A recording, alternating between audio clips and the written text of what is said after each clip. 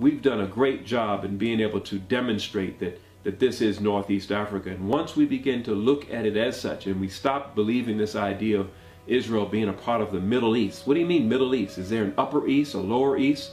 What do you mean Middle East? It's a geopolitical term that the British, our good friends the British, that they used during their reign and their dominion, which has long since passed. The sun has long set on the British Empire. They no longer rule the seven seas, but they, in their world, in their worldview, they called this region the Middle East. And it made sense in that perspective, because going to their east, when they got as far as they could to their east, and they call that the Far East. And to this day, it's still called the Philippines, China, Asia, or Far East Asia, whatever.